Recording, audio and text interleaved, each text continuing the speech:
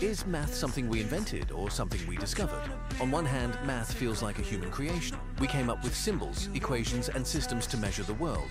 The numbers zero, negative numbers, even imaginary numbers, all products of human thought. But on the other hand, math seems to exist whether we do or not. Planets orbit in ellipses, atoms bond in ratios, and the universe itself follows patterns we didn't design. No one invented gravity, yet we describe it perfectly with equations. It's as if math is the language of the cosmos, waiting for us to uncover piece by piece like explorers charting an endless map.